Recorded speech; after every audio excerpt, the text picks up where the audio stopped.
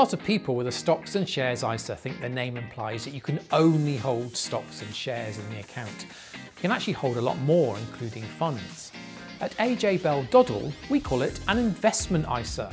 That's an easier way of describing what you can do with it.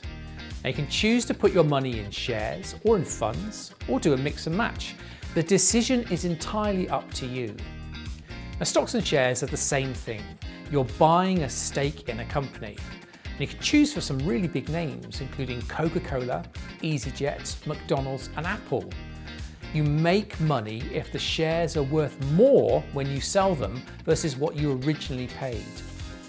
Some companies even pay dividends every 3 to 6 months, which is a nice little cash reward they'll give you in return for investing in them. You don't have to pay any tax on the gains you make on investments or the income you receive from dividends on shares or funds if they're held in an ISA. A fund is slightly different to a share. It's a bit like buying a multi-pack of crisps. You buy one thing, but inside there's lots of different packets and flavours.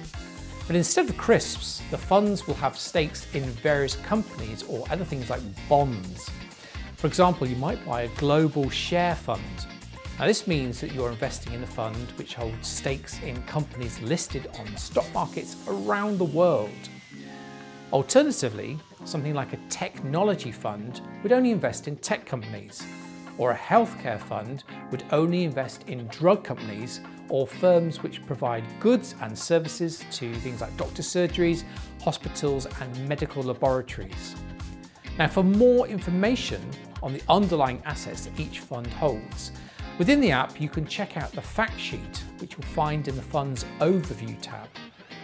Now, whether you choose shares or funds or a mixture of them will depend on how much risk that you're willing to take.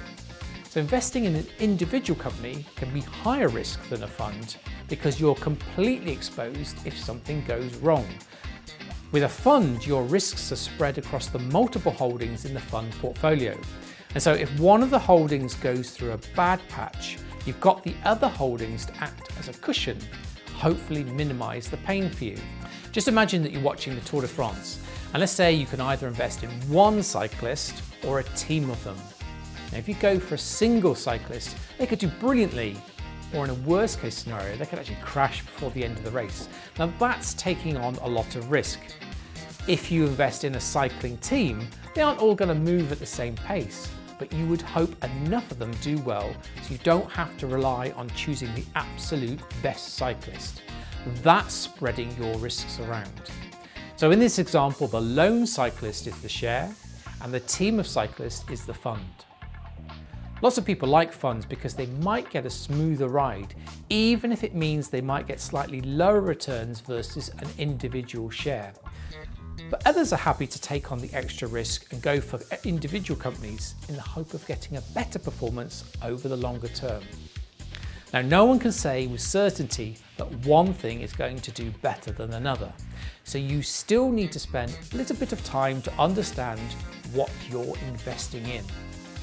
If you're unsure about anything, you can always head to the Dodl Learn tab. And if you still have any more questions, you can chat to Team Dodl anytime in the app. Now, Dodl doesn't give investment recommendations or advice, so always read the important information and do your own research when choosing your investments. And remember that investing carries risks. Whatever you choose, it's possible to lose money as well as make it. Thanks for watching.